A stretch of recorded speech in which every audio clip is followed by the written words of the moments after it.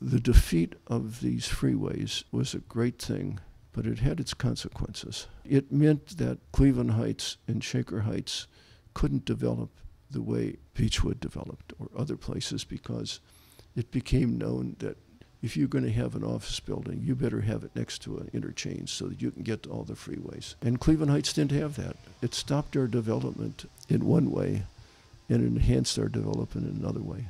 And I'll take it the way it is right now. We did good. Yogi Berra said, if you don't fight for what you think is right, you're wrong. And I think that's what we were doing. We were fighting for what we thought was right.